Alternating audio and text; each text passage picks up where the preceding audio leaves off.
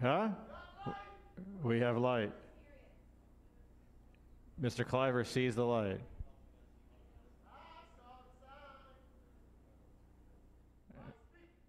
Speak.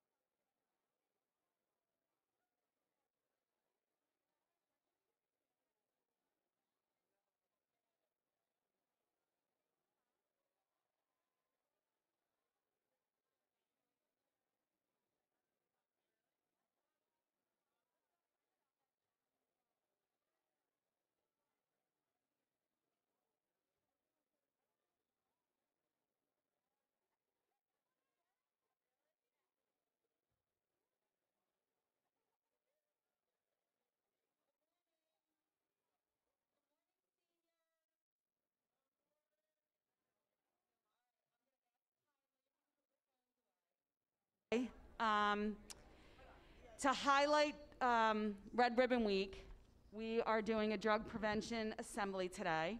I'm going to introduce Phil O'Hara. Phil O'Hara is a former student athlete who had a promising future ahead of him. A simple trip to the dentist sent his life in a direction no one had suspected. His college wrestling career took a back seat to his opioid addiction. Doing whatever he needed to feed his addiction, Philip completely abandoned his moral compass, doing whatever he needed to do to find the next high.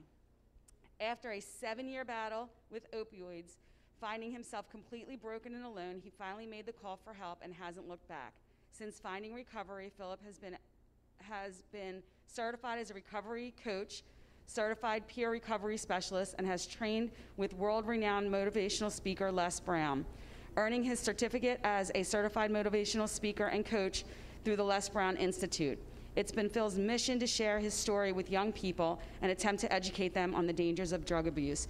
Please give him your attention, Phil O'Hara.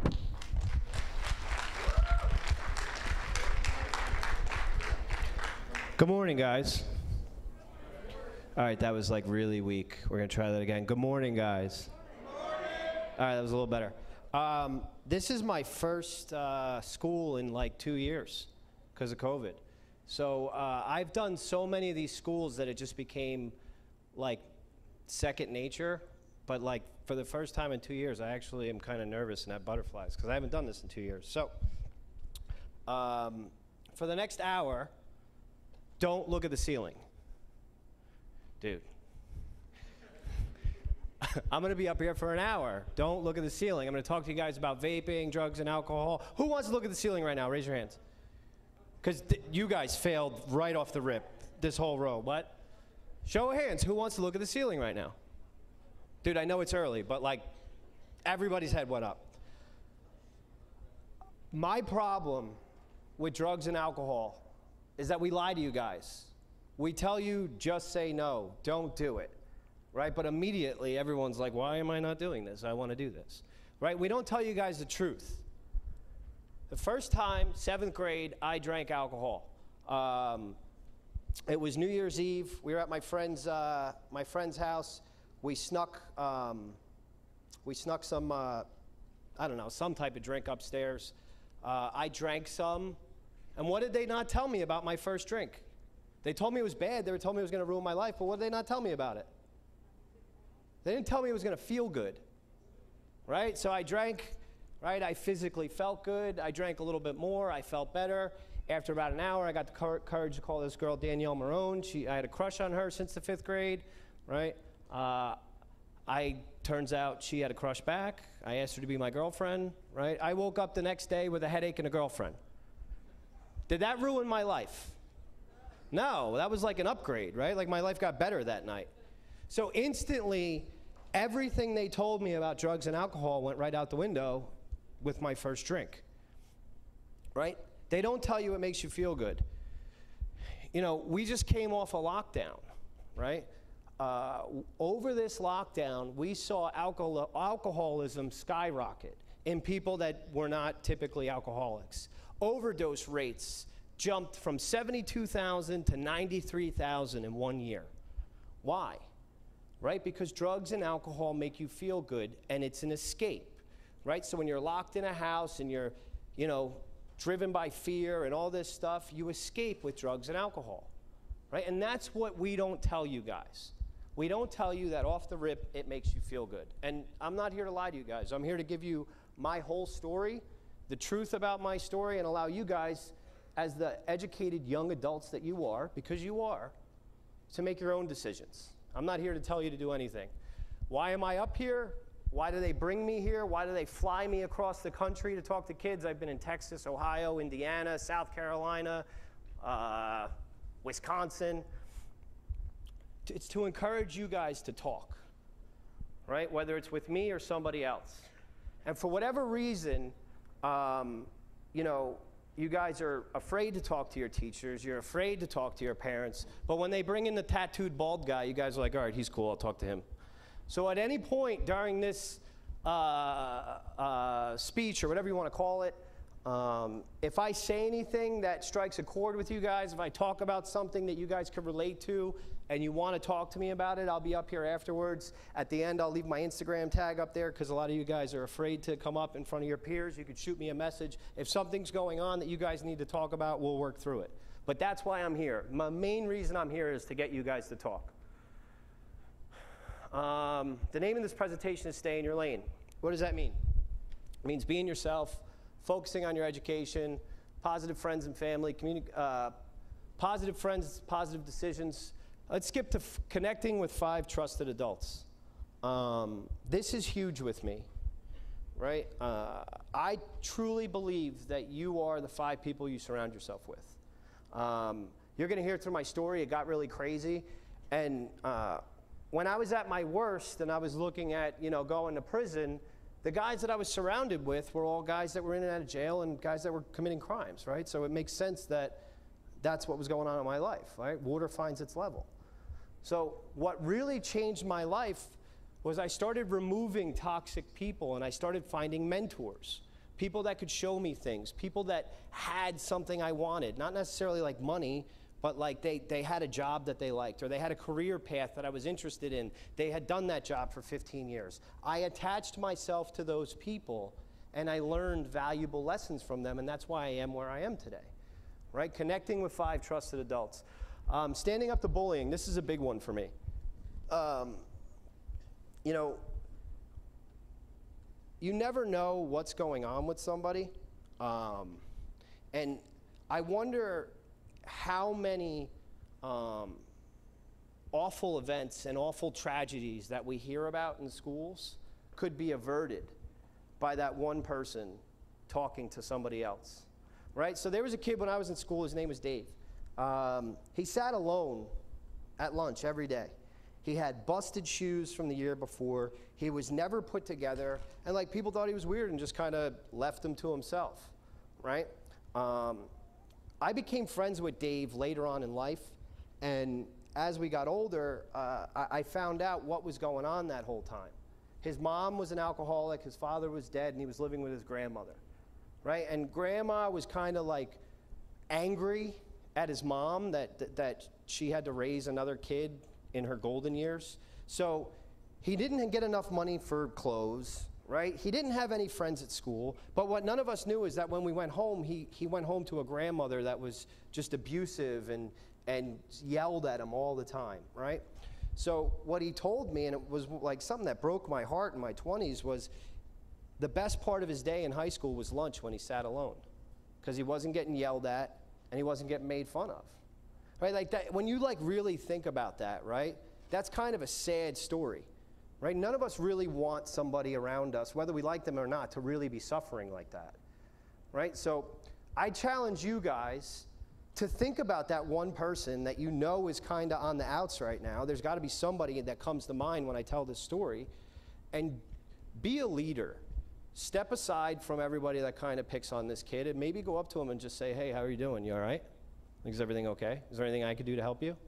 You're going to see something, right? Not only are you going to see that kid's day change, but you're going to feel good, right? The best way I could describe this is, when I'm online at 7-Eleven and some kid comes up to buy candy, and I don't know if anybody's ever been on food stamps, but that New Jersey EBD card, that food stamp card, I know what it looks like because I've been on food stamps. And when I see a little kid with that card and he's swiping it at 7-Eleven and it's getting declined, right? And I got like 3 grown men that drove up a Mercedes behind them, just like getting frustrated because the line's taking too long. I'm the one that steps out of line and swipes my card for this kid to get his Snickers. Often for the kid to kind of look up at me like, hey, creepy guy, why are you paying for my candy? Like stranger danger, right? He looks at me kind of weird, doesn't even say thank you, and he runs out the door, right? But I get in the car, and my wife looks at me and says, why do you have that stupid smile on your face? I don't know, a little kid wanted a Snickers. I got him a Snickers, right? You guys have to be the change. You guys have to be the ones to start looking out for others and helping them. And you're going to get rewarded from it. You will feel positive when you step up that way. Respecting yourself and others, staying away from alcohol, saying no to vaping and e-cigarettes. Who in here vapes? Show of hands. Nobody. Not one guy or girl. Okay. I got another question. Who in here knows someone in here who vapes? Show of hands.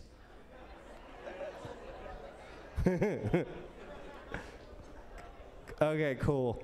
Just checking. That game works everywhere. All right, so before I get into the vaping and all that stuff, I'm going to tell you guys about my story.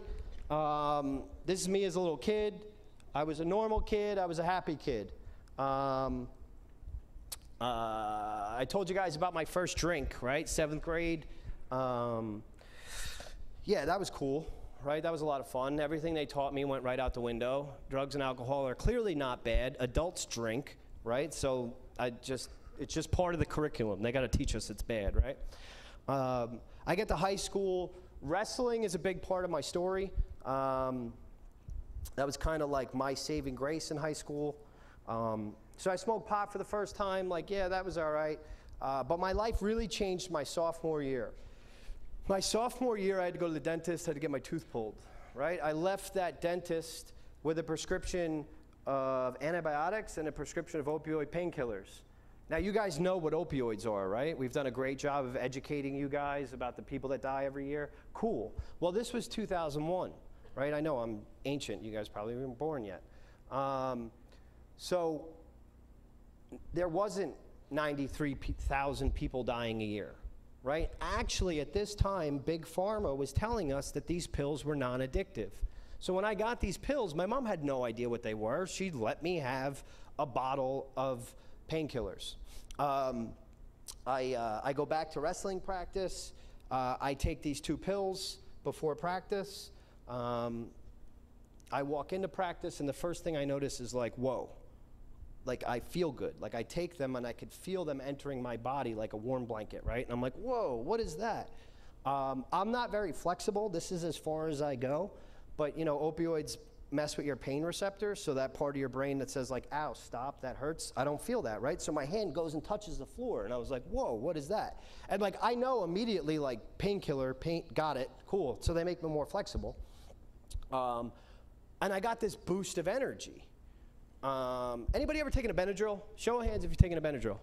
Keep your hands up if Benadryl makes you tired. All right, hands down. Anybody ever taken a Benadryl and not gotten tired? Ah, there's always a few of us, right? Do you know why you don't get tired? You have a physical allergy. I have a physical allergy to Benadryl. What that means is my body has an adverse reaction.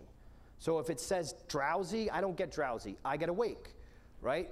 Opioids are a downer. They're a depressant. They're supposed to make you tired. However, when I take them, I don't get tired. I get awake. I have a genetic predisposition to opioid addiction.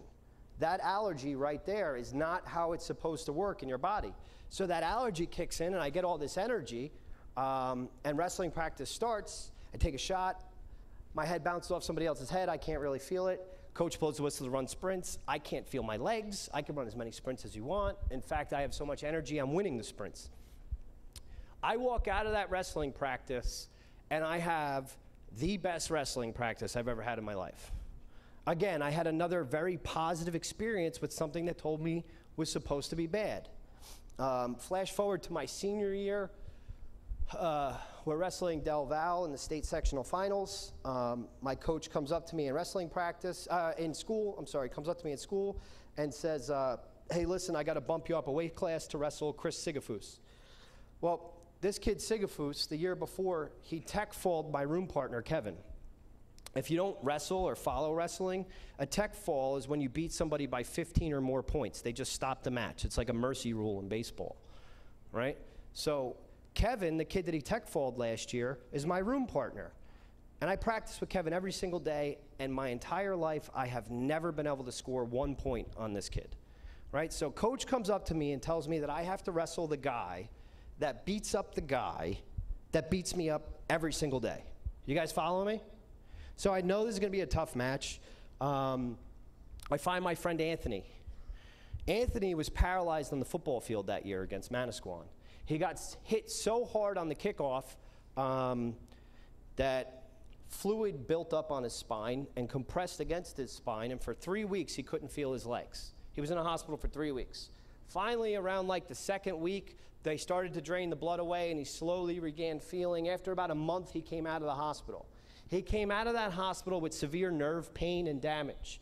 He came out of that hospital with 5 different narcotic medications. They gave him opioids for the pain. They gave him Xanax for the anxiety of not being able to walk again. They gave him some other drug called gabapentin, which was like a neuro drug. They gave him a laundry list of drugs, right?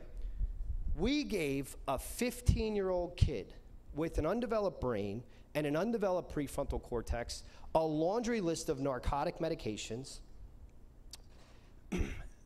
10 years later, that very same kid on those very same drugs got in a car, picked up his 19-year-old passenger, took a bunch of pills, fell asleep at the wheel, he nodded off at the wheel, and he crashed full speed into the back of a flatbed truck, killing his 19-year-old passenger. My friend Anthony got sentenced to 7 years in state prison. I talked to him through this app on my phone called JPay. He's actually, I guess there's a prison like close to here. He's here. He's like 30 minutes from here. And you know, this accident happens and everyone starts calling me and says, you know, I can't believe this happened. How did this happen? Anthony was such a good kid. And you know, I work in the addiction field at this point, and I get really frustrated with everybody asking me how. We gave a kid a bunch of drugs. The reward center in his brain, before it was developed, took those drugs, recognized them as good, and for the rest of his life, his body and his brain craved those drugs more than it craved food. If he had $10 left, and it was a choice between eating food and taking drugs, he would take drugs. And we didn't even have a shot. The younger that you guys use substances, the more your chances of becoming an addict later in life skyrocket. They skyrocket. All right, so back to my my high school days.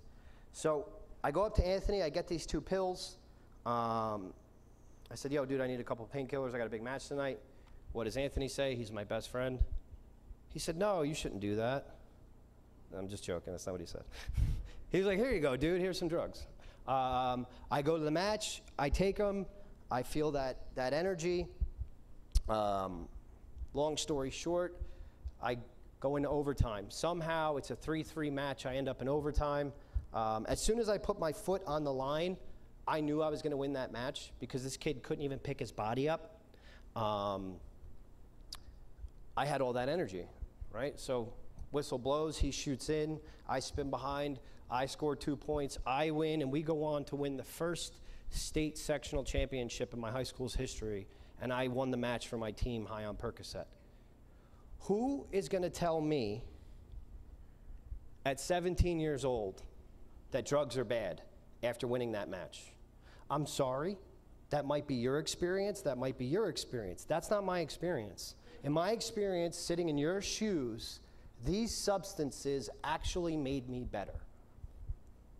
I go to college. I fail out of college rather quickly. I am dyslexic and I have ADHD, something I didn't understand until later on in life. I have a hard time reading. It takes me forever to read a book. It doesn't mean I can't learn things. I just don't learn the way that this is set up. So I fail out of college really quickly. I get into the Stone Setters Union in Manhattan. This is me standing 42 stories in the air on First Avenue. I bought a Harley. Who's cooler than me at 21 years old? Nobody? You guys are like, come on, I know it's early. I'm trying to get something out of you. So I'm working in the union, and this guy has a bottle of pills rattling around in his tool bag, and like I see, you know, Oxy on there, and I'm like, yo, dude, let me get one of those pills.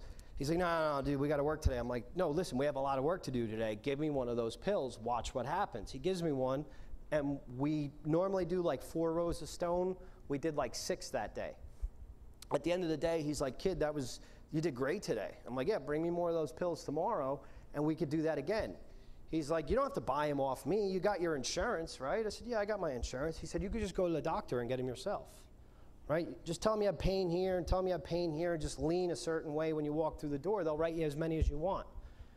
This whole opioid epidemic, this 93,000 people that died every year, it started because guys like me and him took advantage of a system that was broken and got doctors to overprescribe us medication that we didn't need.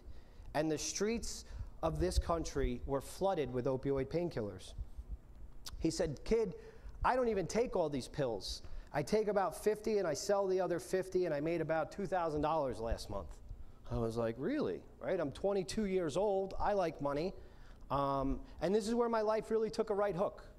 Right? I kind of abandoned all of my friends. I abandoned all of the mentors and good people I had in my life. And I go full time into selling pills. You know, this was my weekend every single weekend. Looks pretty funny, right? At the time, I thought this was funny. I made this my Facebook profile picture because, like, look how messed up we were, right? That was the mindset that I was in. I really hadn't seen any negative consequences from my drug use yet. I was making a ton of money and I was having a lot of fun, right? Something they never told me in school was going to happen. They always told me it was going to ruin my life. Well, my life hadn't gotten ruined yet. From 23 to 26, I was a full-time criminal. I kind of got lost in that delusion. A lot of movies were, you know, watched, and like everything gets kind of glorified. So like, I don't know, I'm loving what I'm doing. Until 26 years old, my life really took a turn for the worst. Anybody ever see those black boxes on the back of cop cars? Do you know what it is, Mr. Red Mask? No idea, right? It's a plate scanner. So if you're like me, you guys are seniors, right? You guys are driving, right? Pay your tickets, because if you don't pay your ticket, the DMV will suspend your license, and I was notorious for that. So I had an unpaid ticket, and I knew my license was suspended, and I've passed these plate scanners before, and every time I pass one, I'm like, oh God, here we go, I get pulled over. Well, I'm driving this one morning, and I passed my first plate scanning cop, and I don't get pulled over. And I was like, ooh, that was lucky, right? I passed my second plate scanning cop. This time, he's going this way, I'm going that way. There's one of those concrete barriers in the way. So I see him, and I'm like, oh man, you know, I'm about to get pulled over. And for whatever reason, he doesn't turn around. Right? I don't know if maybe the plate didn't scan or he just was too busy, but like now I'm kind of like nervous. I'm like on edge. I'm like, whoa, I passed two and I didn't get pulled over. Like, this is a bad day. Finally, I passed my third plate scanning cop. This guy was backed into a Krauser's and literally looking to pull people over. And I drove right by him, and he looked at me, and I looked at him, and I look in my rearview mirror, and he doesn't pull out. And it was at that moment I knew I wasn't getting pulled over for a reason. I was getting followed, right? That was my immediate reaction. I turned my car around, made a left.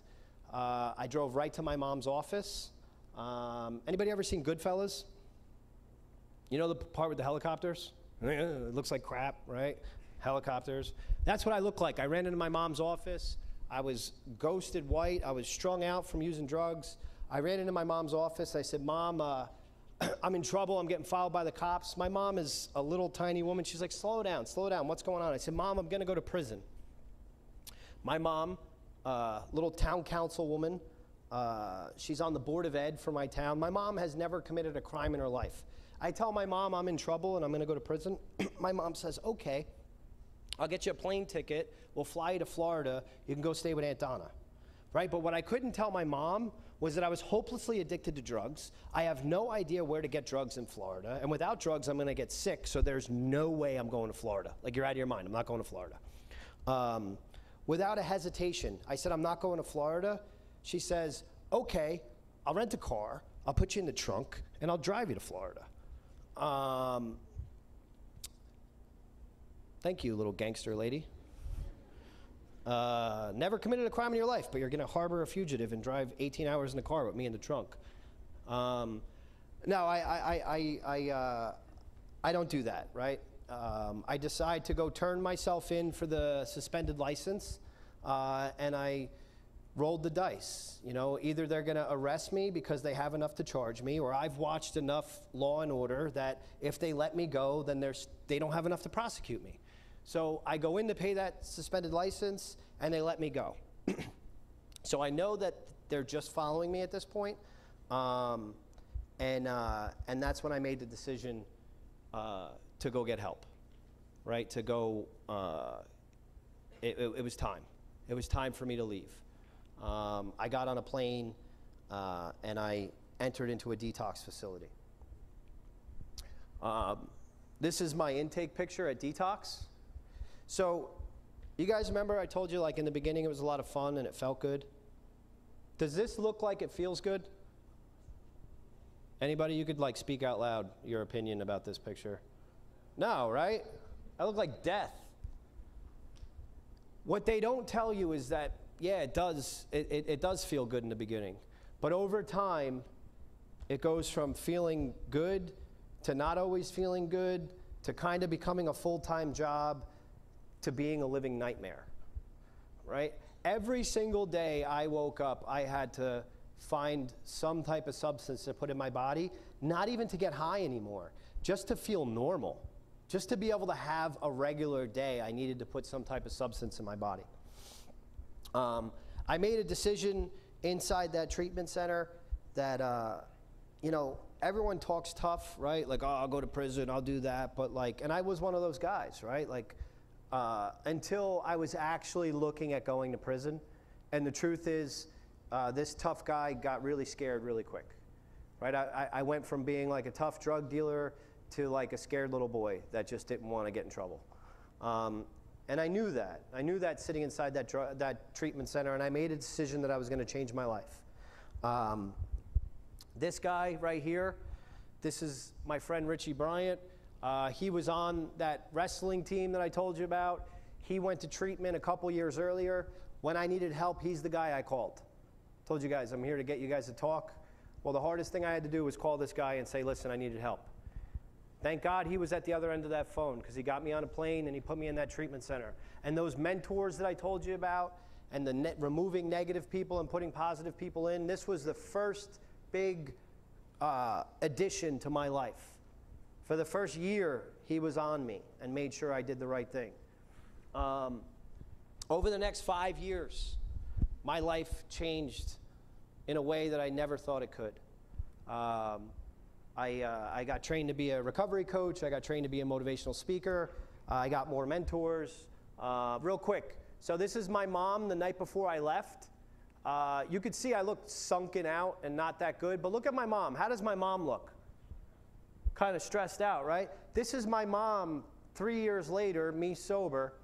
You see the difference in both of our faces? The truth is, I wasn't just killing myself, right? My actions, they were destroying people around me. I couldn't see it, right? It's hard to see the picture when you're the frame. Get it? Picture, frame, right? It's hard to see that. But I just wanted to show you that real quick before I continued. So this is my wrestling coach. You know, he's helped me tremendously in this process. And then by far, one of the biggest mentors that have ever come into my life is this man right here, Michael DeLeon. He started the Steered Straight program. You know, and I had this goal. I made a decision I wanted to speak in schools, and I wasn't sure how I was going to do it. And I went to this conference, and I heard him speak, and I went up to him afterwards, and I said, hey, listen, you speak all over the country. Like, I want to do this. How could I do this? And he said, you could just do it with me. I was like, wait, what do you mean? He's like, yeah, I need speakers. Like, if you're willing to go all over the country, I have schools for you to go to. One encounter with one man completely changed my life. I said, yeah, I'm on board. I got to talk to these kids about the opioid epidemic. Oh, the opioid, I got to talk to them about the opioid epidemic. He said, yeah, you're going to talk to them about the opioid epidemic, but you're going to talk to them about marijuana and vaping. And I was like, dude, what? Like, you want me to talk to kids about vaping e-cigarettes and smoking weed? Like, dude, I don't know. So he said, just meet me. I want to show you these slides. I'm going to explain to you why you need to talk to these kids about marijuana and vaping. So I met with him, and he started talking to me about the trifecta gateway. He said, Phil, go back to your treatment center later today and ask every single kid inside that facility what was the first 3 drugs they started with. I guarantee you every single one started with alcohol, nicotine, and marijuana. Every single one. And I mean, I thought about it real quick right at the table, and I was like, yeah, that was my first 3 drugs. So I went back, and he was right. He said, Phil, this isn't about specific drugs. This is about kids and their brains, right? I told you guys earlier, the younger you guys use drugs, the more susceptible you are to addiction, right? Has anybody dealt with addiction in their family or friends, anybody? Right? Way too many people. Very typically, we as people struggling with substance abuse, we do things that we're not proud of. We harm people around us. Why is that? Why is it that somebody that I know loves me could do something that hurts me so bad? You guys have something in your brain called the prefrontal cortex. This is the area of your brain that controls all rational thoughts, such as, I love my mom, I shouldn't steal my mom's jewelry to pawn it for drugs. However, when you're completely addicted to substances, this area of the brain completely turns off. It shuts down. If you put my addicted brain on a brain scan in 2014, it's completely black. It does not light up blue like the rest of my brain. It takes 18 months for that rational decision-making part of your brain to turn back on. So why do they call addiction a disease? Because it's a brain dis-ease. You don't have a brain for 18 months. You're running on this part of your brain. This part of your brain controls survival instinct, right? Such as don't get sick. Survival to a drug addict is don't get sick. Now there's another way I could shut down your prefrontal cortex without drugs. Like I said, this is the survival part of your brain. So when you're in a life or death situation and you have seconds to act, you're not thinking rationally, you're going on survival instinct, right? So who could tell me, first of all, give me 2 people that are friends. Raise your hand. 2 people sitting next to each other that are friends. You guys, what's your name? What? Okay, let's go with Lexi and McKenna. Sorry, guys. Lexi and McKenna back there, right? Raise your hands. You guys been friends a long time? You tight? You guys are cool? All right. Hypothetically, I put a glass cage around this room, and I suck all the air out of this room right now, and there's only one small hole over there to escape, and only one person can get out. What's going to happen when I suck the air out of this room? What? But what's going to happen before that? Are you guys going to try and run to that door? You are. If she's in your way and you got to get out to live, is she still your friend? No. If I suck the air out of this room right now and there was a stampede to that door, you guys would tear each other to shreds. You two, right here. You would use her head to open that door. Because you're not thinking rationally. You're not thinking like, hey, this is my friend. I got her shoes on from last week. She let me borrow. I love her to death. No, you're thinking, she's in my way, and I'm going to die. Sorry, dude, you're dead. Right? And that's what you're dealing with people in active addiction. They're just trying to survive. So to anybody in this room that has been hurt by a loved one, dude, it's not that they don't love you. They're just really sick, and we need to help them. So 90% of drug and alcohol abuse starts in their teens. 90% of people that ended up like me started right here. The longer that you guys wait to try any type of substance, the better off you are. So right now, in the biggest drug epidemic that this country has ever seen, you guys are being targeted, and you guys are being lied to. Vaping has exploded in middle schools and high schools. You guys have been told that this is a safer alternative to smoking. Who believes that? Who believes that vaping is actually safer than smoking cigarettes? Show of hands. You do?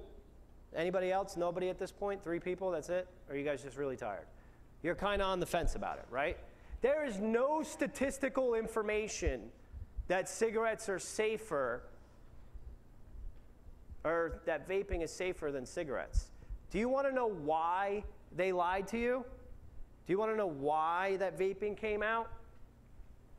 You guys know what a vape is, right? We only have an hour. I don't have to go through this. This is more for when I do the parent academies. Some mom's like, I thought that was a USB. All right, so here, wait, what'd you say? What if you vape water? That is an excellent question, and I'm going to get to that because you're not vaping water, but I'm going to show you what you are vaping. All right, so here's how you're being targeted. 8 million through magazines, 9.6 million through TV, 14.4 million are exposed at retail schools, retail stores. This is my favorite one to talk about because when you guys leave this school, you could see it. Right? You ever go to Wawa? You notice down low, either on those bollards so you don't crash into the building, or real low on the glass, they have these tobacco ads. Whose eyes are down low? Kids, right? They're never up high. They're fruity pebbles right at eye level. Because kids are the ones that are being targeted. 2016, 32% of high school kids were smoking cigarettes. Now, this is from 2016. What do you think the percentages are now of high school kids that are vaping? You too. What? You got to talk louder. You got masks. You're not really into it. 70%? What about you? 90% of high school kids, right? So we'll say 60 to 90%, depending on the school. Can we agree on that? Right? Okay. So right here, this red line, this is my freshman year in high school. Vaping wasn't a thing yet. 28% of high school kids were smoking cigarettes in 2000, right? Remember that commercial, Truth, the orange commercial with the blue bubbles? Now they're finally talking about vaping, but it was like an anti-tobacco campaign. Well, that came out, right? That came out. We started educating kids that cigarettes were killing people, and we were making progress. And slowly but surely, less and less and less and less kids were smoking cigarettes, down to about 15%, almost half of what it was a decade prior. And what happened? What happened when Big Tobacco started losing all that money? Magically, in 2011, a safer alternative to smoking came out. And this big disinformation and lie campaign happened. And we see this purple number start to rise. We said we were at 32% in 2016, and now we're at 60 to 90%. We took teen use rate from 30% up to, we doubled it. We doubled it. You guys are money. That's it. There's some guy at a Big Tobacco office that truly does not care about your future. He just cares about the bottom line in dollars. He might tell his kids, like, hey, listen, stay away from the vaping, but he doesn't care about you guys, right? You guys are the target. Do you think I'm smoking Fruity Pebbles? I mean, like, some of my friends are. I kind of make fun of them, but no, right? Kids are the target. That's why they make flavored juice. So what are we smoking? We're not smoking water vapor. That's a big myth. You're smoking propylene glycol, liquid nicotine, and vegetable oil. This is a vape kit. This is an at-home vape kit. There's rubber gloves in every kit. Anybody know why there's rubber gloves in the kit? It's not for when you put the 2 big bottles in. It's for when you take this syringe over here and you get that liquid nicotine. Why? Because if you get too much of that liquid nicotine on your skin, it could absorb into your skin, giving you nicotine poisoning. So let me get this straight. I'm going to put these gloves on. I'm going to put it into my vape, making sure it doesn't touch my skin because that could harm me. I'm going to put it into my tank. I'm going to heat it up to like 300, 200 something degrees and blow out a giant vape cloud. Maybe make a ring, do the thing where it shoots across the room. Does that make sense to you guys? You don't want to get it on your skin, but you're going to heat it up and put it in your lungs. So the other thing that you guys are going to start seeing is that vapes are going to be the next big drug delivery system. In Australia, they made a giant bust. 200 liters of liquid methamphetamine came into the country. And the news wrote it up that, you know, this is a new smuggling method, and then they take the liquid and they turn it into methamphetamine. No, that's not the truth. That was it in its finished form. The point of that liquid methamphetamine is because it's vapable. You are going to start seeing this as the big drug delivery system. Everyone freaks out in Philadelphia and Kensington when they see people shooting up drugs on the street, but you're not going to know when somebody's walking by you at a restaurant. We see it now. People are smoking weed in restaurants, and people have no idea. Side note, who knows what a dab is? All right, we're going to get to this, because this part I didn't believe until I saw it from my own eyes. So this is a Juul. This is the most popular version of you guys smoking. Juul uses something called the nicotine salt. Nicotine salt more closely resembles the natural structure of nicotine found in tobacco leaves. Nicotine salts are more readily absorbed into the bloodstream, crossing the blood-brain barrier. This affects your brain more, right? So, remember I told you about Anthony and what happened to his brain and how he used drugs at a young age, right? So I was against us talking to you guys about nicotine until I truly understood this fact. Nicotine is the most addictive substance we have, right? It's more addictive than heroin. I've been in treatment with people that have come off of every other drug, but when I try and take cigarettes away from them, they're like, dude, no way. I'm not giving up cigarettes, right? We have 60 to 90% of our high schoolers and 30 to 50% of our middle schoolers addicted to a substance that we can't help them get off of. So if addiction is a progressive disease, and the younger you use, the more susceptible you are, right? If I'm addicted to nicotine, how much time I got, 10 minutes? If I'm addicted to nicotine at 13, and it's a progressive disease, what am I gonna be addicted to at 20? What am I gonna be addicted to at 25, right? It's way more serious than we think it is. You guys are priming your brain for addiction. And I said it 2 years ago before the lockdown happened. This 72,000 people, it's gonna get worse. And what happened? It jumped almost 30% to 93,000. And next year, it's gonna be worse again. We are not making progress. We are getting worse when it comes to this. So I got 10 minutes, so what I wanna really skip to is real quick what you're smoking. You're smoking formaldehyde, propylene glycol, decidal, lead, nickel, and then these last three I stopped trying to pronounce because you guys make fun of me. Remember, I'm dyslexic. Don't hold it against me. Decidal is a highly toxic chemical compound that is very dangerous to not only people who work with it, but also to consumers. Decidal exposure can cause permanent, severe, and potential lethally lung disease in workers and consumers.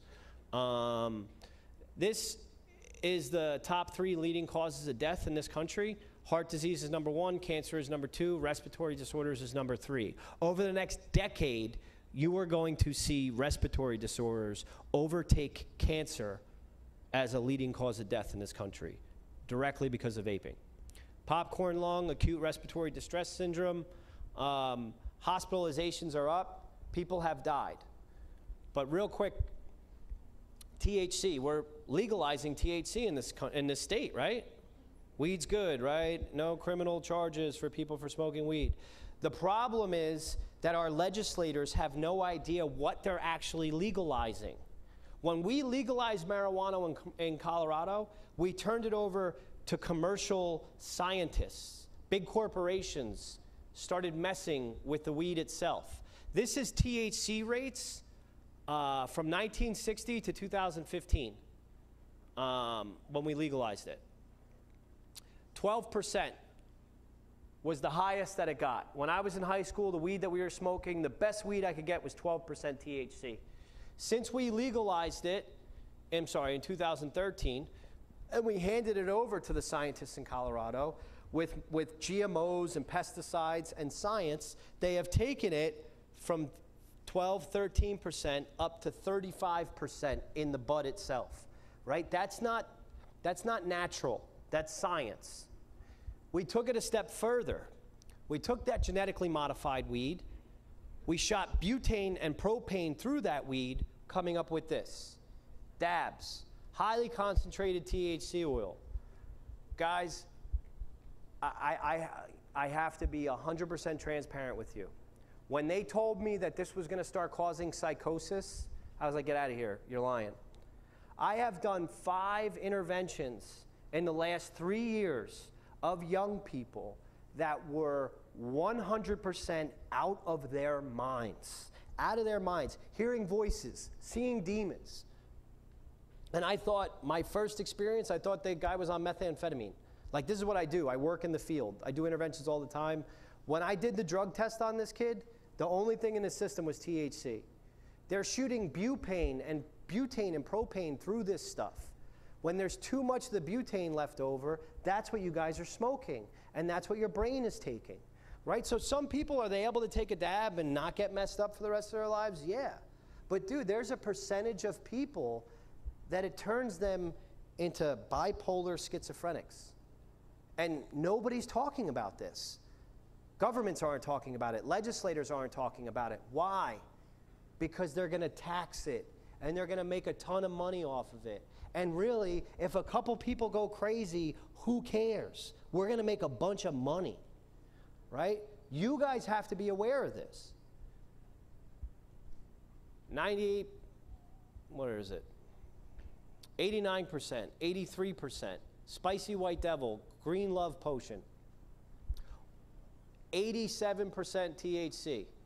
This right here is 100% THC. I did an intervention a couple weeks ago, and the guy had 5 jars of this. And he was completely out of his mind. I had to call the state police because we were in some area of North Jersey that doesn't even have a local police department. They have state police. Do they have that down here too? So the state police had to come and put him in a crisis unit. Parents have no idea, like, he's just smoking weed, like, we're cool with this. Let's get to the vaping deaths. 9 people went to the hospital in 2016 I'm sorry, not 2016, 2019. By the end of 2020, those hospital rates were up to 230 people. Who here has heard that vaping is only hurting people that smoke weed? Anybody heard that, right? The only people that's having respiratory issues from vapes are the ones that are smoking the bootleg THCs. Has anybody heard that? Because that's a lie. Of the 514 cases we have data on, 36 stated only THC, 16% only nicotine. So it's another lie that they're telling you, right? Just don't smoke THC and you won't have lung issues. Cannabis-induced psychosis has increased 600% among adults and 1,500% in adolescents since 2019. You are going to see more of this. Hospital rates have more than doubled, and respiratory rates have doubled. Chemically induced comas, and people have died. So here's what I want to leave you guys with, right? The choice is yours on what to do. I know that I cannot come in here and tell you guys to do anything.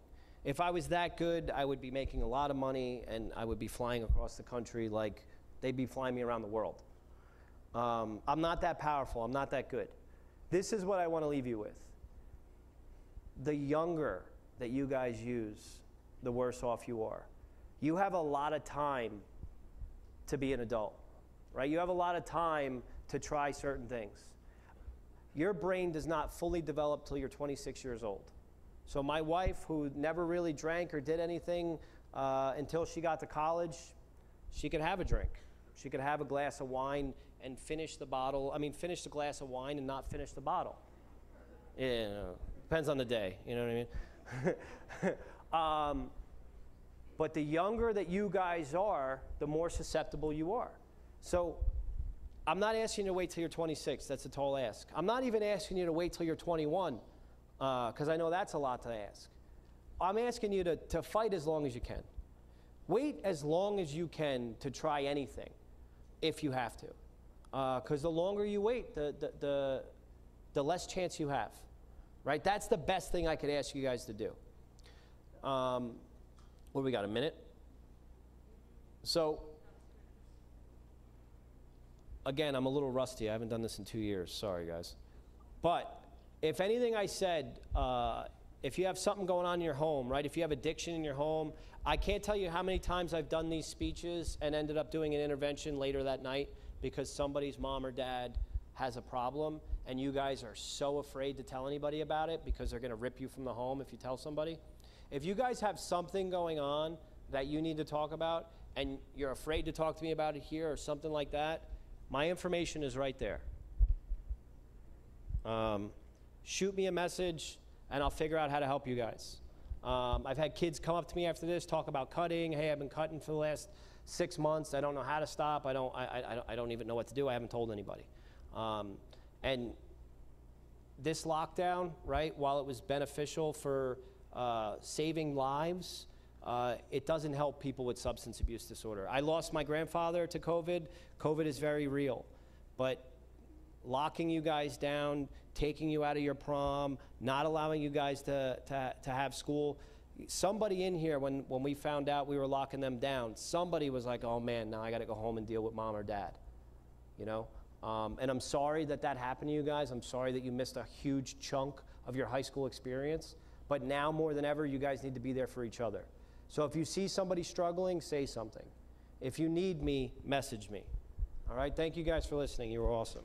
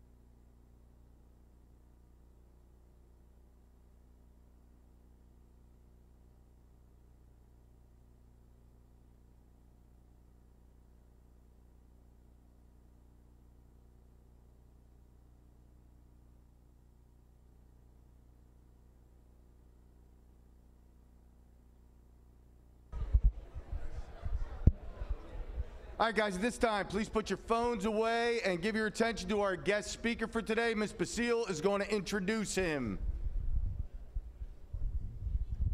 Good morning. Good morning. All right, so we're going to have a quick introduction. This is Phil O'Hara. He's here to tell you his personal story and the effects on drugs. This is to highlight Red Ribbon Week, which is the prevention of drugs. So give him a hand. Make sure your phones are away.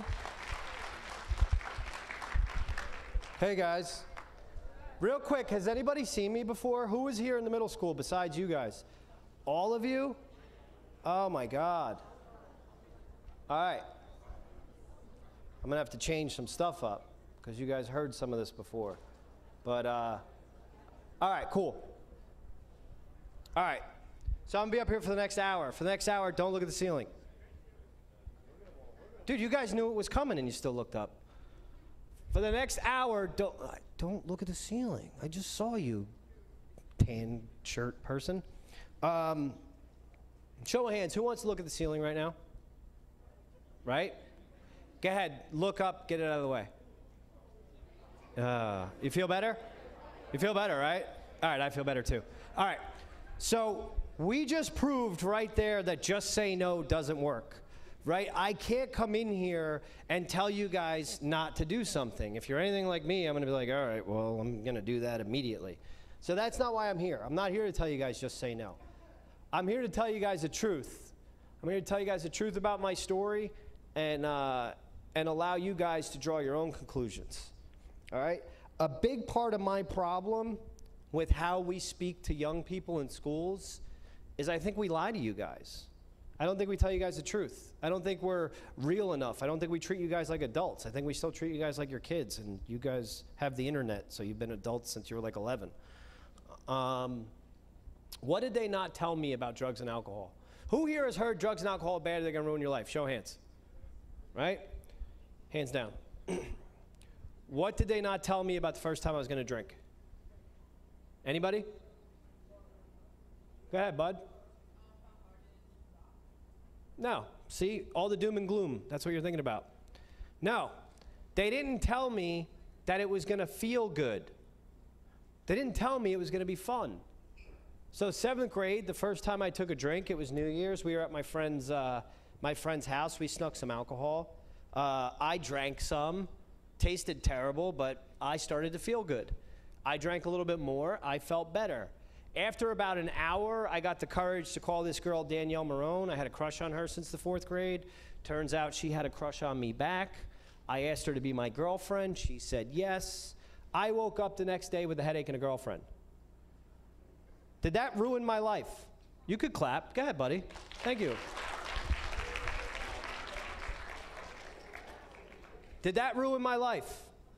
No, that was like an upgrade. My life got better that day, right? So instantly, everything they told me about drugs and alcohol went right out the window.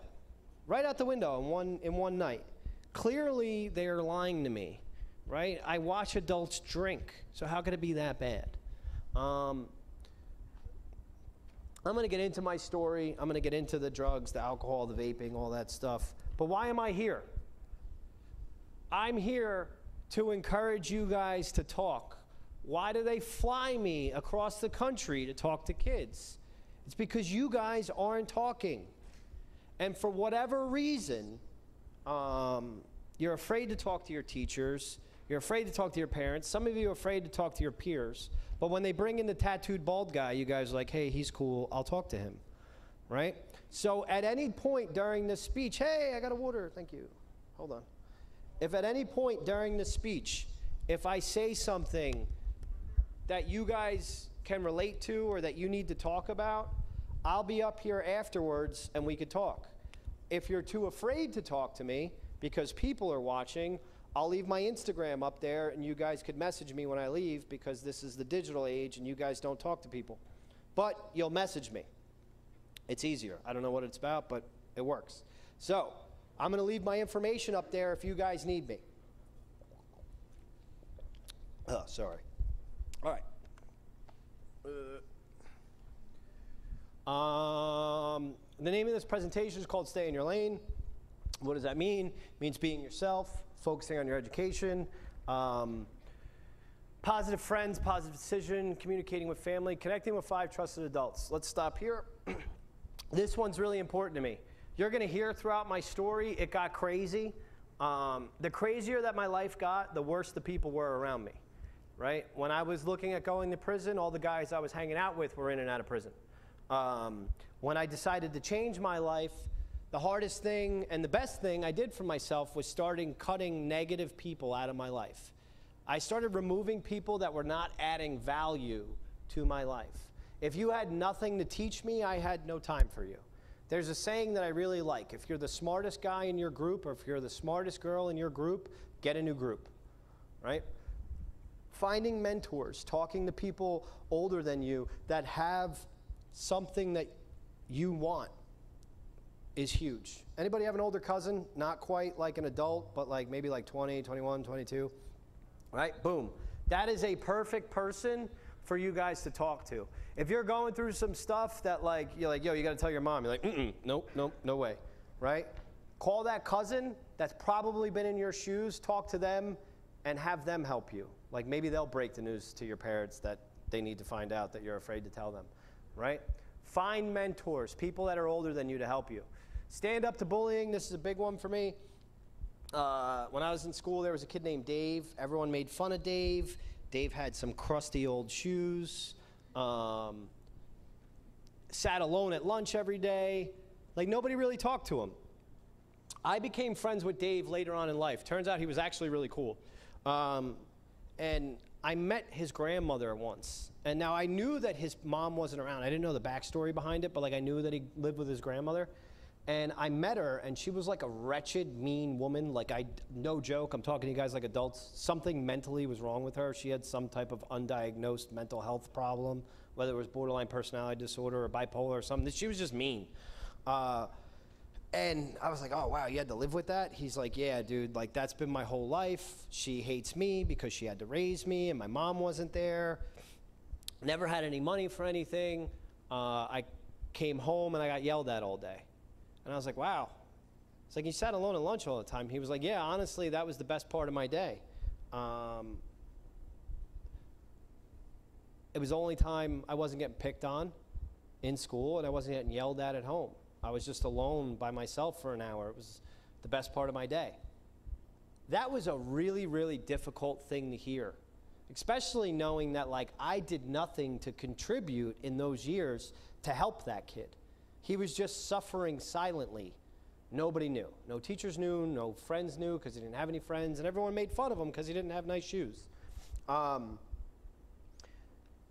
wonder how many like awful school tragedies, I wonder if just one of those tragedies could have been stopped by another student, like just putting their hand on somebody's shoulder and being like, hey, are you okay today? Like, are you good? Like, you don't talk to anybody, but like, I'm here if you want to talk. You know, I wonder if just one of those situations could have been changed. So, you guys, I challenge you to be leaders, right? Think about that one person that you know might be struggling, especially if it's like an underclassman. You guys are juniors, right? Right? So, think about that one kid. Maybe it's a freshman that just kind of is on the outs, super awkward, doesn't talk to anybody. Go up to that kid. You're older than them. They look up to you guys as juniors. Ask them, are you okay? Hey, are you all right? You're going to see something. Not only are you going to see that kid smile, and like a smile that you haven't seen before, but those interactions that you have daily, and you know that you're making that kid's day with just a 5-minute conversation every day, you walk away feeling good about yourself. Right? The best way I could describe this is if I'm at 7-Eleven and there's a little kid with a food stamp card. I don't know if anybody's ever on food stamps, but I have. Right? I know the card. It's a blue card. It's got a purple tree on it. When I see a kid swipe that card and it's not working and it's getting denied because there's no money left on it, and I have like 3 grown adults who got like Louis Vuitton bags and came in a Mercedes, who've never struggled a day in their life, and they're like annoyed that this little kid is taking too long. I'm the one that steps out of line and swipes my card for $11 for this kid to get his stuff. Often for the kid to look up at me like I'm a creep, Like, why are you buying me food, creepy? And not even saying thank you, just like taking his candy and like running out. Doesn't even say thank you. But I get in the car and my wife looks at me and says, you know, like, why do you have that stupid smile on your face? I'm like, I don't know. A little kid wanted a Snickers bar. I got him a Snickers bar, you know? Every time I step out of my way to help somebody with something, their reaction is worth $1 million, right? It makes me feel, I could be having the worst day possible. Like, I could be really mad at how somebody spoke to me at work. Like, do they not know I'm their boss? Some dumb stuff that I make up in my head. And then I have that run-in with this kid from 7-Eleven, and I'm like, oh, wow. You have the ability to help people, and like, you're not on food stamps anymore, so like, stop being a jerk about nobody respecting you. You know what I mean? Like, it changes your day. So I challenge you guys to be leaders and start looking around this school for situations that you could be of service to help other people. Respecting yourself, respecting others, staying away from alcohol and all drugs, saying no to vaping and e-cigarettes. We're gonna get to that stuff. But real quick, who in here vapes? Show of hands. One guy. Thank you for being honest. One guy. All right, I got another question.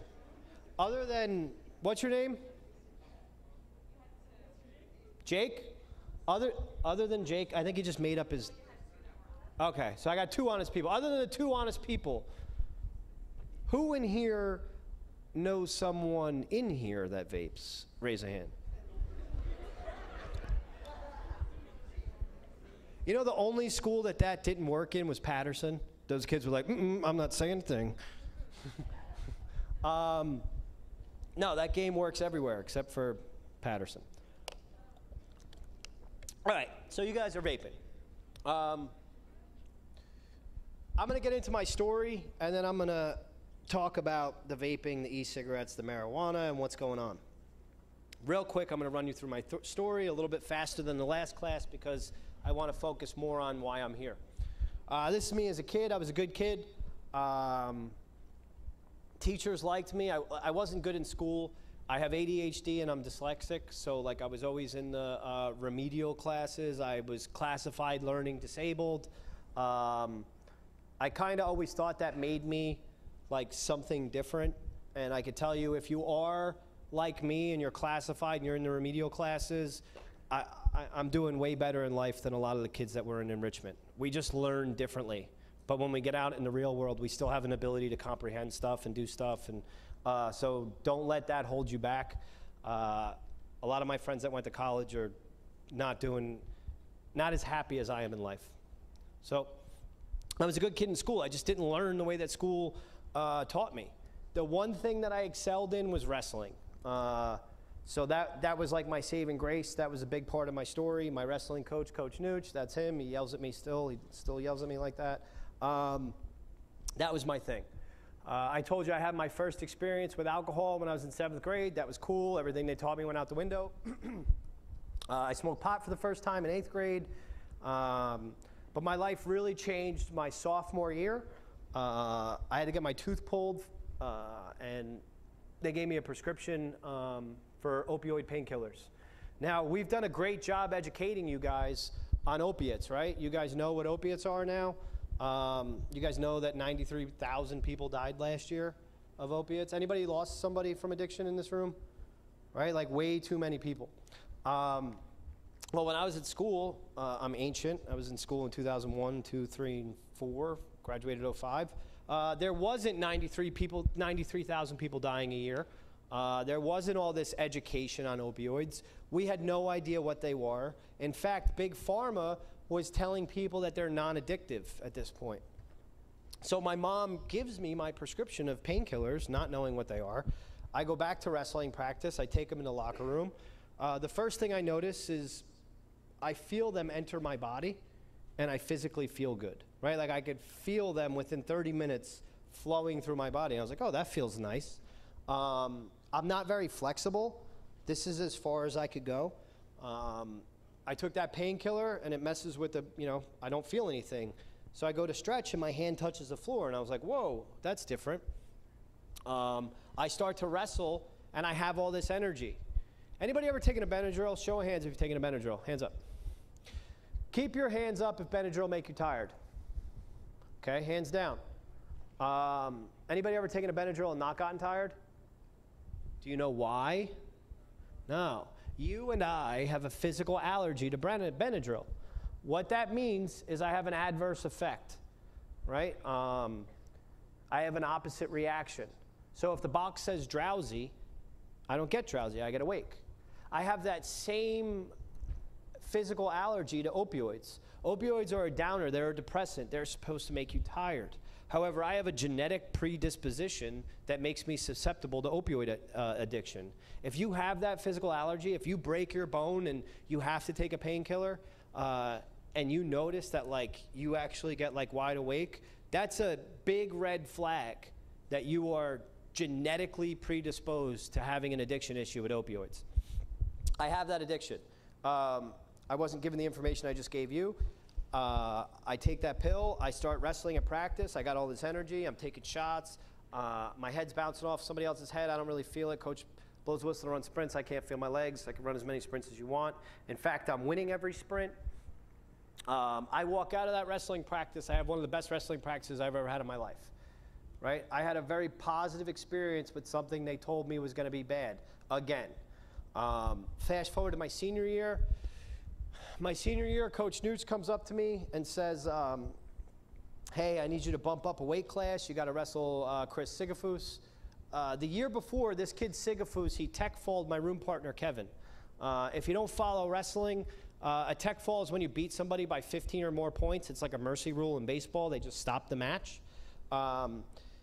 Kevin, the kid he tech falled, is my room partner. I have never scored a point on Kevin in my life. Kevin has always beat me. He's just really, really good. So follow me.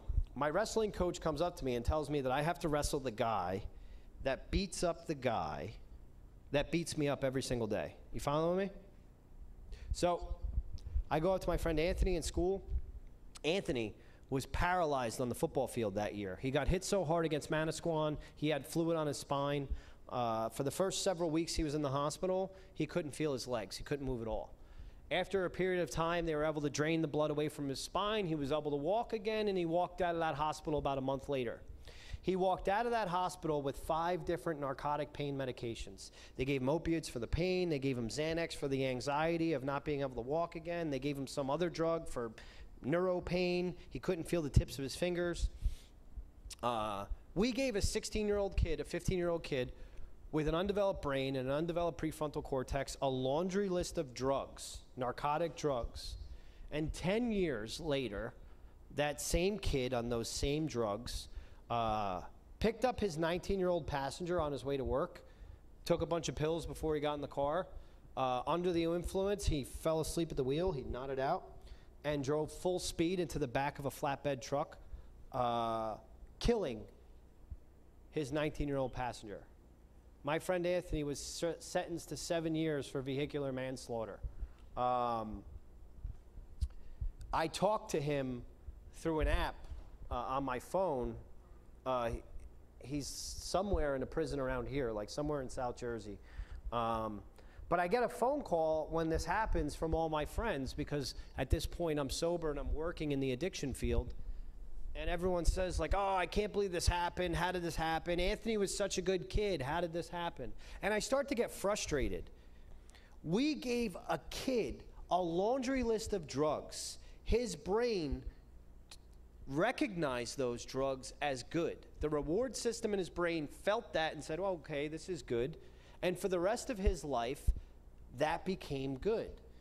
And over time, his brain and his body craved those drugs more than they craved food. If he had $10 left, he would spend his last $10 on drugs before he would spend it on food. That kid never stood a chance. What you guys need to understand is the younger you guys introduce substances into your brain, the more your chances of addiction skyrocket later in life. So back to high school, I go up to Anthony. I say, listen, I got a big match. I need a couple of pills. Anthony is my best friend. What does he say? No, you shouldn't take drugs. No, that's not what he said. No, he was like, here you go, dude. Here's a bunch of drugs. I took those 2 pills. I went up to that match. I took them.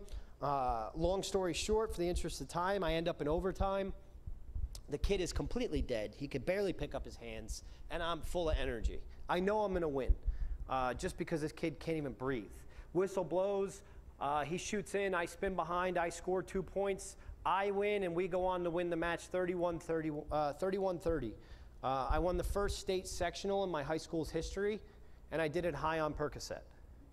Who is going to tell me at 17 years old, after winning a state championship, after getting a girlfriend, after all the fun experiences that I've had under the influence of drugs and alcohol, who is going to tell me that they're bad at this point in my life?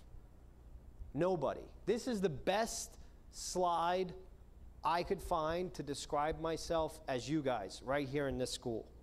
Like, clearly, if you think drugs and alcohol are bad, you have no idea what you're talking about because your experience is not the experience I've been having. This stuff is good. I go to college. I fail out real quick. Like I said, I'm learning disabled, whatever that means. I could have done college if I was interested. I really wasn't. I wasn't interested. I was more interested in having fun and partying. I failed out of school. I got into the Stone Setters Union. This is me at 21, hanging off the corner of a building, 42 stories in the air in Manhattan. I bought a Harley at 22. Who's cooler than me right now? There's only one answer.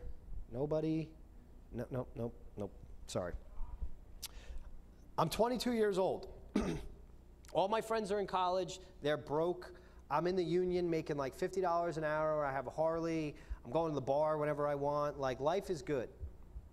I'm on a job with this guy, and he's got a bottle of pills. And I know immediately what they are. As soon as I heard him rattle, I was like, ooh, I know what those are. I said, let me get one of those. He's like, no, dude, we have a big day today. I can't have you all messed up. I was like, no, that's not what happens to me. I don't get messed up. Give me one of those pills. Watch, we're going to get everything done. He's like, all right, but if this doesn't work, I'm going to fire you. I'm like, give me that. So I take this pill. We normally do about 4 rows of stone. We banged out like 6 or 7 that day. We did like double the work in one day. We put all the tools in the gang box. Guy's like, dude, you did great today, kid. I was like, I know, give me more of those pills tomorrow, and we could do this again. He said, did you get your insurance through the union yet? I said, yeah, I just got it. Like, I just got it last month. He said, well, then you don't have to buy them off me. You can go to the doctor and get them yourself. Just tell him you got pain here, you got pain here. Lean a certain way when you walk through the door. Tell them what you do for a living, and they'll write you a prescription.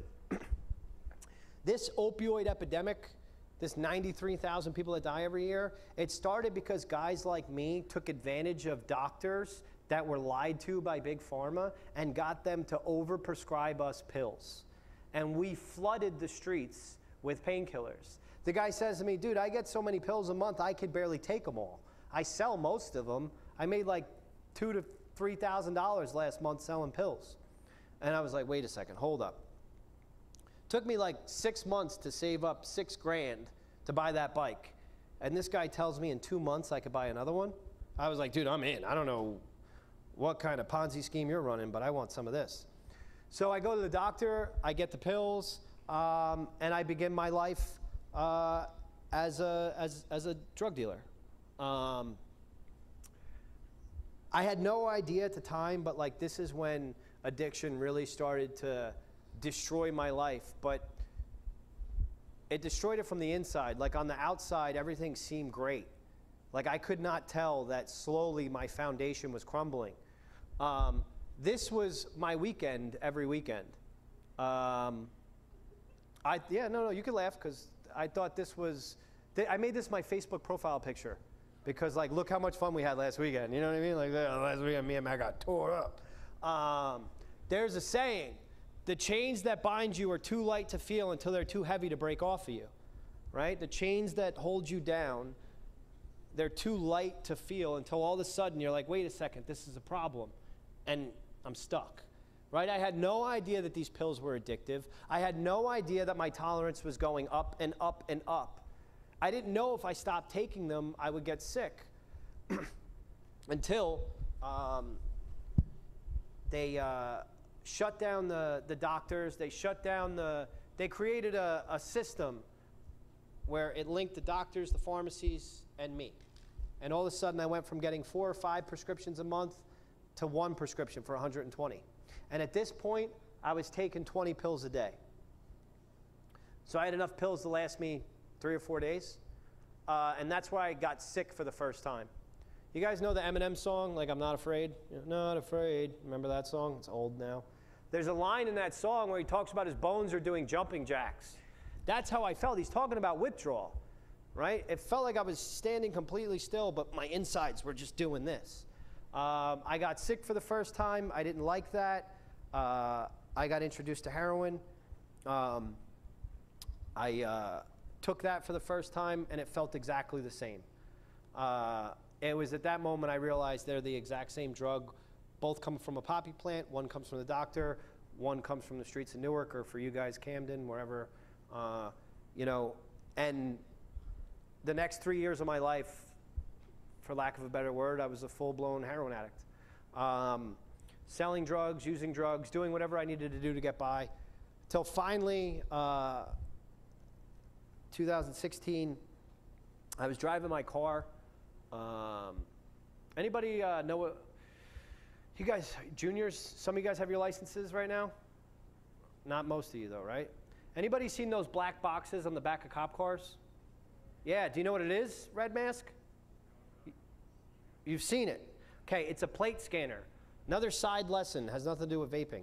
Pay your tickets, right? You guys are new drivers. If you get a ticket, tell your parents about it and pay it. Because if you don't pay it, eventually the DMV will suspend your license. And when you pass one of those cop cars with that black box on it, it reads your license plate and it goes right to the computer inside the guy's car and it says, that's Phil O'Hara, go pull over Phil O'Hara, he's got an unpaid ticket, right? So I left the house that morning and I saw a mail that said that my license was suspended because I didn't pay a ticket. So I knew if I passed one of those plate scanners, I was gonna get picked up.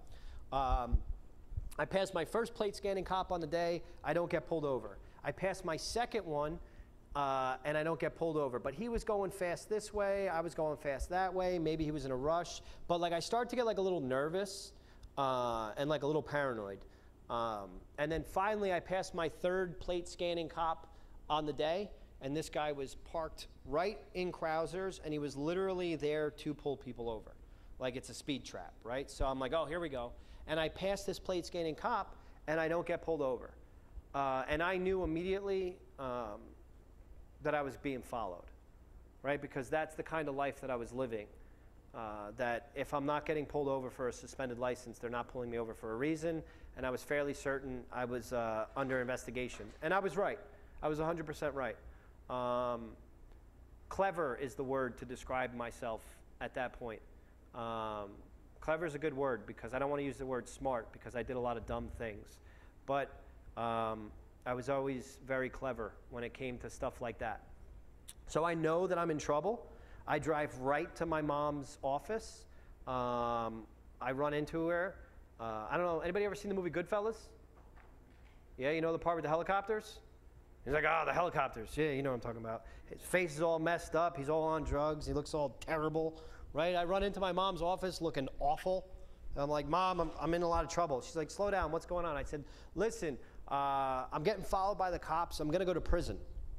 My mom, little 4'11", she was a cheerleading commissioner when I was a kid. She was a town councilwoman when I was a kid. She's on the Board of Ed now, which I think she's crazy. None of us are in school anymore, but she's on the Board of Ed, whatever. But my mom is a good, upstanding member of society. She doesn't have any tickets. She's never been in trouble. I go into her office, I tell her I'm in a lot of trouble. She says, all right, we'll get you a plane ticket, we'll fly you to Florida, and you can go live with Aunt Donna. But what I couldn't tell my mom is like, I'm hopelessly addicted to heroin, and I don't know where there's heroin in Florida, so there's no way I'm going to Florida, because I'm gonna get sick.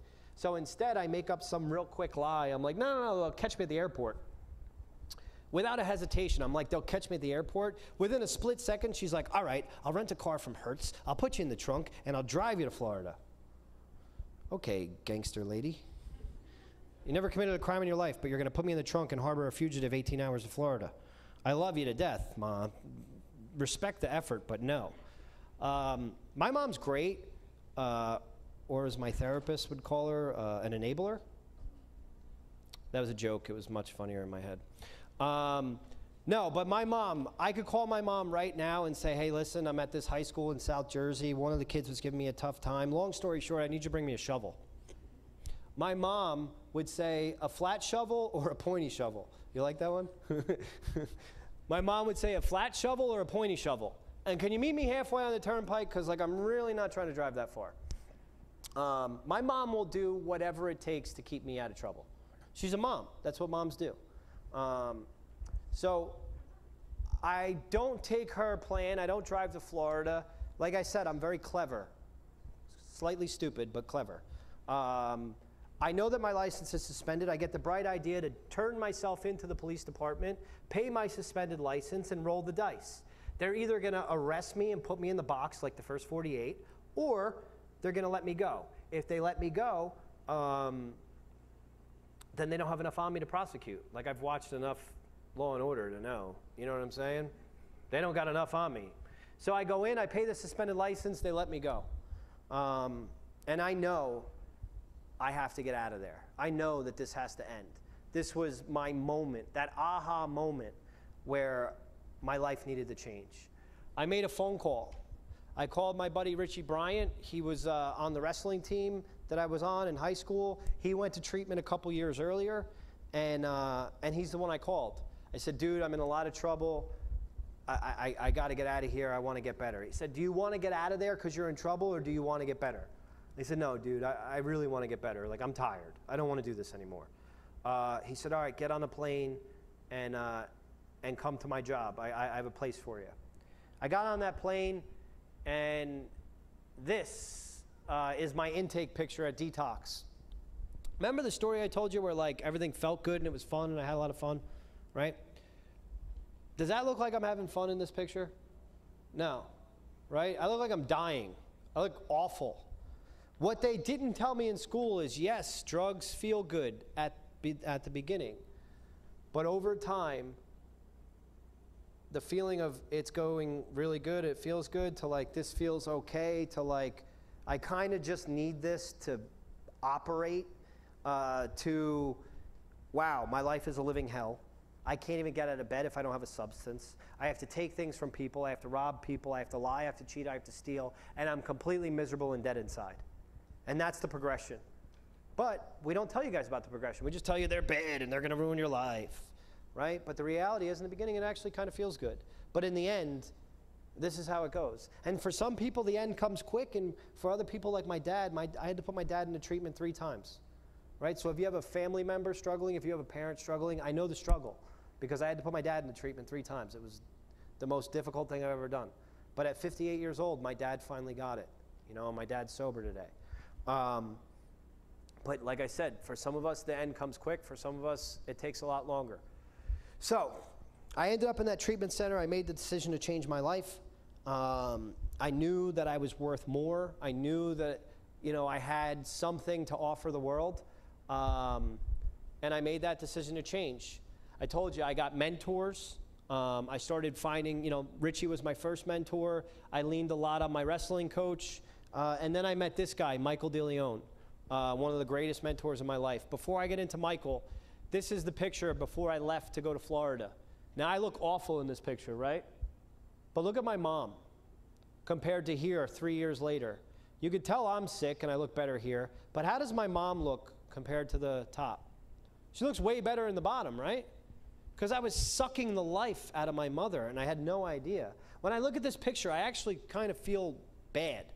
Even today, even though I'm doing great, like, I put her through so much, but I didn't realize it at the time. Anyway, so I meet DeLeon, right? I see him speak at this convention. It was the Student Assistance Counselor Convention. I went there, saw him speak, and I had this goal, right? I wanted to speak in schools. I wanted to talk to you guys about the opioid epidemic. Like, I was like hell-bent on the opioid epidemic. That's all I wanted to talk about.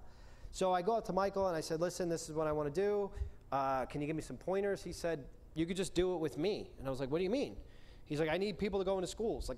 I've gone to these schools. Like you guys, you've heard my story before, right? Sorry. But he's like, I need people to go to schools. So I was like, all right, I'm in. He said, you're going to talk to them about your story. I said, yeah. He said, you're going to talk to them about the 70 kids that you've lost from 2001, since my high school's lost 70 students. You're going to talk to them about that. I was like, all right, I'm in. He said, you're going to talk to them about marijuana and vaping and e-cigarettes. And I was like, dude, you're out of your mind. Like, kids are dying and we're talking to them about vaping? Like, are you serious? How much time we got? 20 minutes, perfect. Way more than last time. So he said, yeah, you're going to talk to him about vaping. And I was like, dude, I'm not really interested in talking to kids about vaping. He said, listen, meet me. I want to show you some slides. And I was like, all right, I'll meet you. He started talking to me about the trifecta gateway.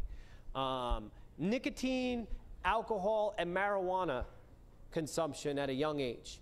He said, ask every kid inside your treatment center what was the first drugs they did, the first 3 drugs. And immediately at the table, I asked myself, and I was like, well, I smoked cigarettes, then I drank, and then I smoked weed. Okay, all right, I'm here, I'm listening.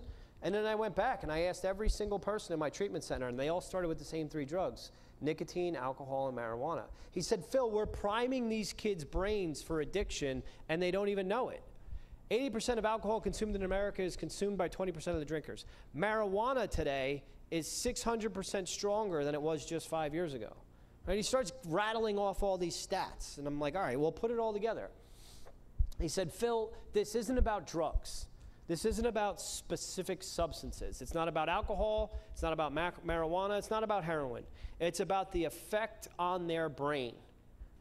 It's about this prefrontal cortex, right? The younger that you guys use drugs, the more susceptible you are to addiction. This part of your brain, this prefrontal cortex, is control of all rational decision-making thoughts, right? Like anything that makes sense logically is processed in this part of your brain. Well, when you're addicted to drugs, you shut down that part of your brain. It does not work. What makes addiction a disease is that for the first 18 months you're sober, this part of your brain does not turn back on.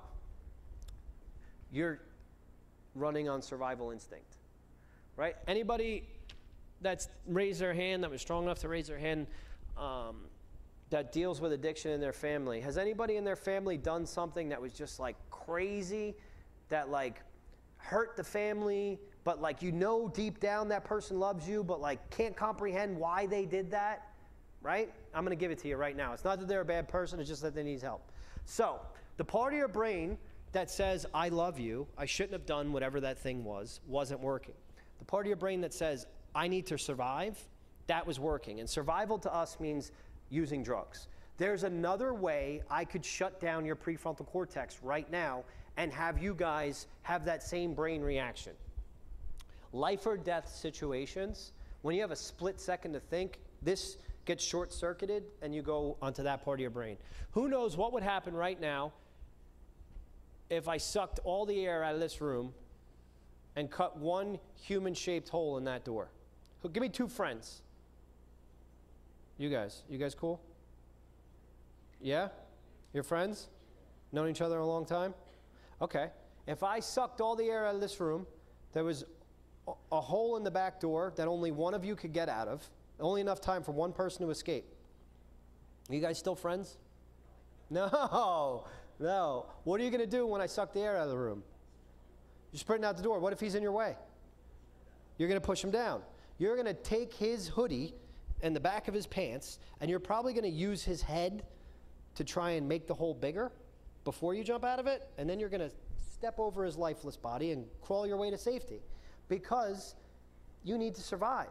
It doesn't matter that you've known him forever. It doesn't matter that you're friends. None of that matters. What matters is survival. And that's the best analogy I could give you about whatever happened in your life, right? It's just survival. So you guys and this trifecta gateway are being primed for addiction. Nicotine is one of the most addictive substances we have. And we're using it at a rate that is skyrocketing in high schools and middle schools.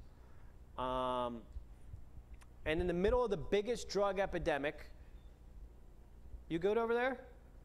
You good, Orange Hoodie? You good? You sure? Okay. All right. In the middle of the biggest drug epidemic this country has ever seen, we are targeting you guys. We have sold you out to big tobacco, and you guys have been lied to. Who here thinks that vaping is a safer alternative to smoking? Show of hands. Couple? Okay. Anybody under the myth that big tobacco has nothing to do with vaping? No? Okay, good, because that was the myth a couple of years ago. But big tobacco owns Juul. Big tobacco owns the major vaping cartridges. So you guys know what a vape is, right? I don't have to go through these slides. These are mostly for your parents. Usually they're like, oh my God, I thought that was a USB. All right. Let's get to how you're being targeted. 9.6 million through TV, 14.4 million through grocery stores. This is my favorite one to show because you could leave here and go see it at Wawa. You ever pull up to Wawa? You notice on those concrete bollards that keep you from crashing into the building, they have those cardboard cutouts for vapes? Whose eyes are at that level? Kids. A little kid literally gets out of a car and stares right at that thing, right? Are they targeting me with Fruity Pebble vape juice or that little kid, right? I mean, some of my friends smoke Fruity Pebble vape juice and I kind of make fun of them, but no, they're targeting kids. And here's why. All right, 2016, 32% of high school kids were smoking vapes. 32%. Remember that number, okay? When I was in high school, 30% of high school kids were smoking cigarettes. I was in high school in 2001. I'm old. Vaping was not a thing yet, right? So 30% of my friends were smoking cigarettes. They started this big education campaign called Truth, right? That white commercial, the orange commercial with the white bubbles, Truth. They started educating kids that cigarettes were killing people, right? And we're smart. Kids are smart. Like, okay, this is clearly killing people, so I'm not going to smoke. And we started to lower the teen nicotine rate. Year by year by year, it started to come down. And this is big tobacco's profits going down the drain. This is all their new consumers. They're losing all of their new consumers until finally in 2011, when they cut it down by 50%, and half of the people were smoking cigarettes or starting to smoke cigarettes, magically in 2011, this safer alternative to smoking came out. And this big lie campaign happened. Oh, this is a safer alternative. As perception of harm goes down, teen use goes up. So in 2016, we were at 32% of high school kids vaping. How many kids in this school? Percentage. How many kids are vaping now? 100%? Who else? 96? 65? It always varies, but a big, oh, sorry, did I just get you? Did I get you? I'm sorry, buddy. I hit him with the laser. 60 to 90% of high school kids are vaping on a regular basis. We took the teen use rate and doubled it and possibly tripled it for money. We sold you guys out for money. We have 90% of high school kids in some schools, 60 to 90% of high school kids vaping, 30 to 50% of middle school kids vaping. The most addictive substance we have. Now you hear me talking about the brain and the younger you use and how more susceptible you are to addiction. So if I take a 13-year-old kid and I get him completely addicted to nicotine at 13, and addiction is a progressive disease, what is he going to be addicted to at 20? What is he going to be addicted to at 25? Right? We are creating the next class of drug addict right now. And it's you guys. You guys got sold out for money. What else is happening in this state right now? We legalized marijuana, right? I forgot about a slide. I'm a little rusty. I haven't been doing this for 2 years. Coronavirus screwed me up. Before I get into the marijuana, what are you guys vaping, right? Guy in the last class is like, but we're just vaping water. No, you're not vaping water. You're vaping propylene glycol and vegetable oil. Both of these things are safe for human consumption when you eat it. However, there's no studies done on what happens when you atomize these substances, heat them to 200, 300 degrees, and put them in your lungs. you're also going to see vapes as the next big drug delivery system, right? We're seeing it with dab pens already, right? You guys know what dabs are. A couple years ago, there was a bust in Australia. They had 200 liters of liquid methamphetamine, and the news reported it as a new smuggling method into the country, that they're smuggling in this liquid in Coke bottles, and then they take it to a lab and they process it into crystal methamphetamine.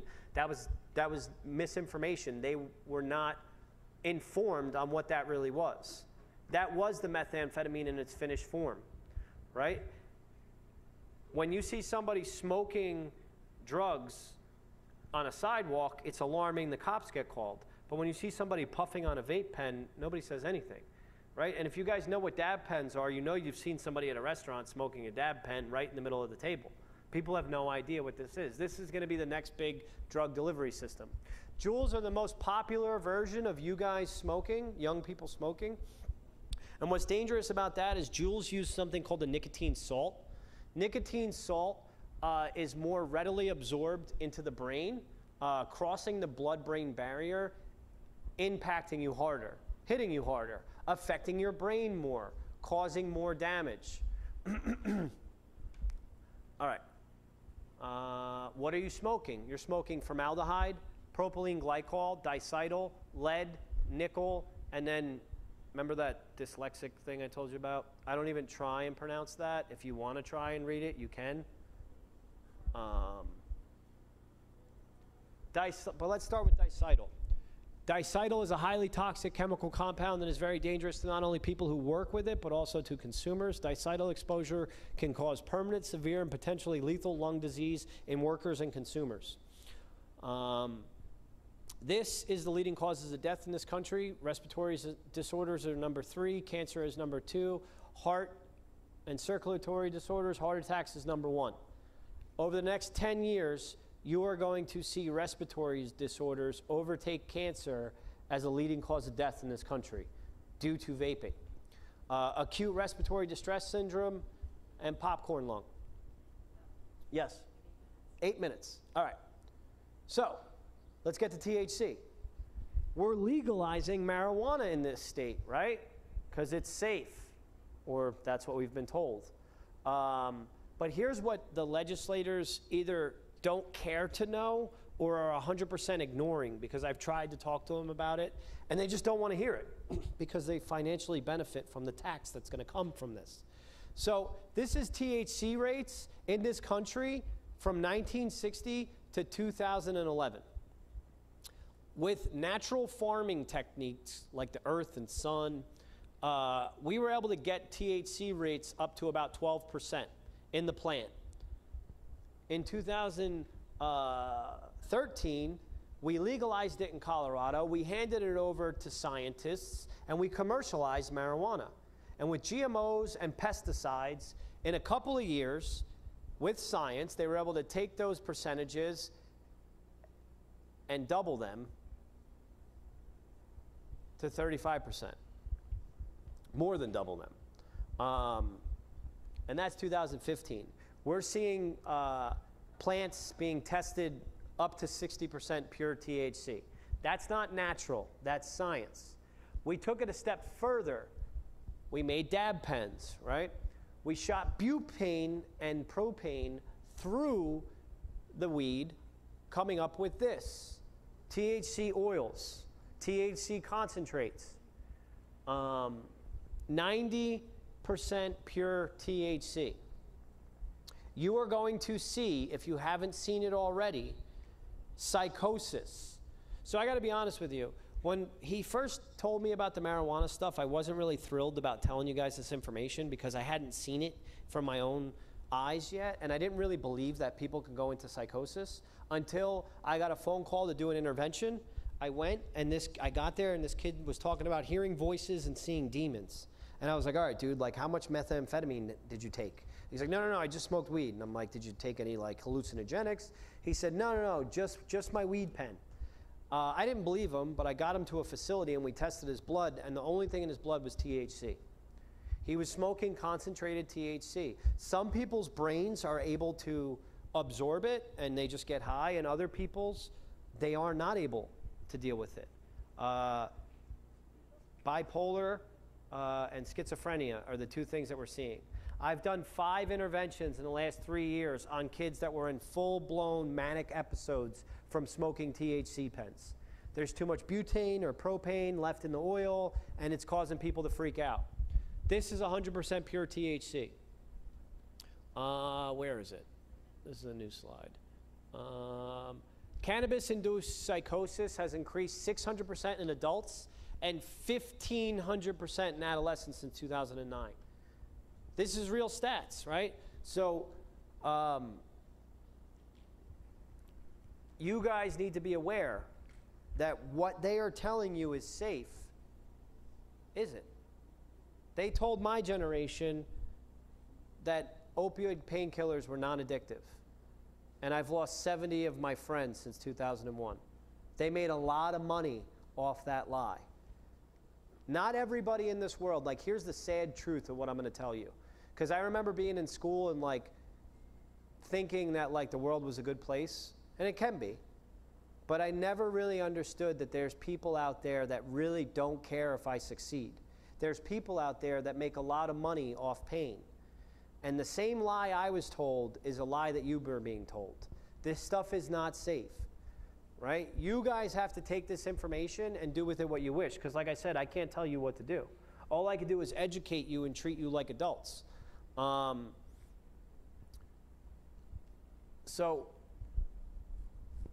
what I want to say before I leave is the longer you guys wait, the better off you are. I know it's a lot for me to ask to wait till you're 26 to when your brain's developed. I know that's a lot. I know it's a lot for me to wait till you're 21. Say, hey, don't drink till you're 21. I know that's a lot. All I'm asking you is to wait as long as possible to mess around with any type of substance. The longer you guys wait, the better off you are. And the other thing I want to say is, if you guys are struggling, like, you know, I have a student that I helped, and, you know, she talks about when the lockdown came.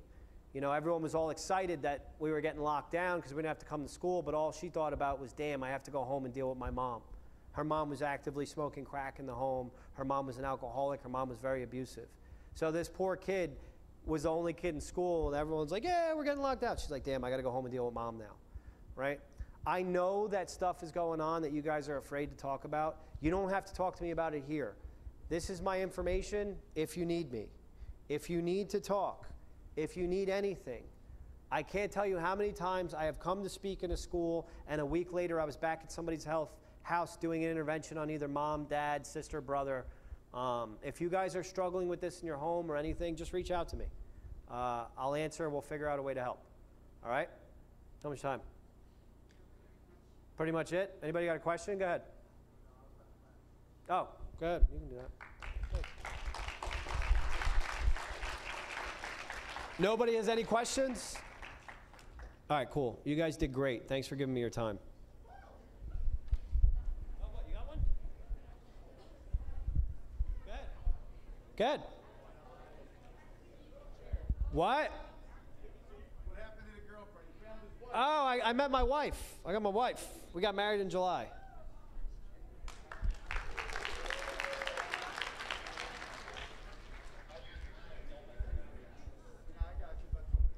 No other questions?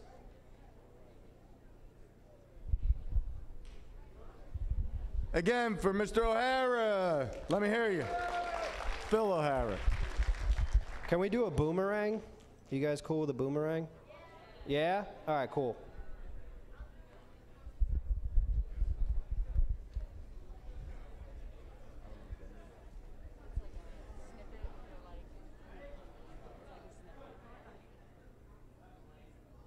What do you want them to do?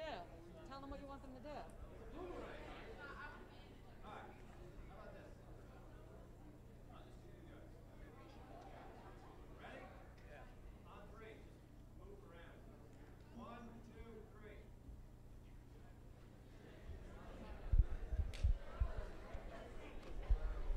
All right, we're going to sit tight for about another minute or two because the classes are switching. When you leave here, go to period 4. If you have lunch, you'll go to lunch, or to period 4-5. So you're going to 4-4-5, depending on what you have. We're going to give it about a minute or so till the hall's clear a little bit.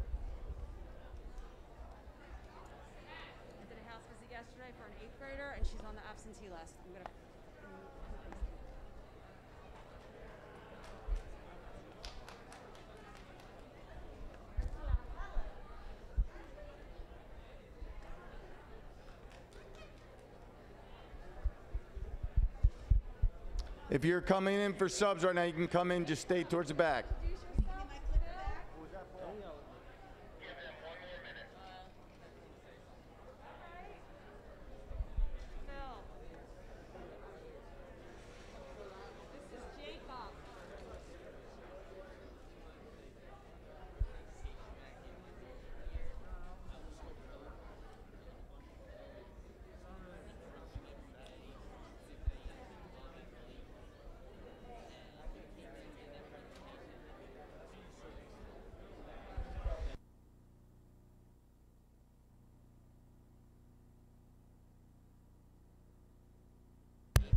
All right, guys, you can head to your next class. Have a great day, everyone.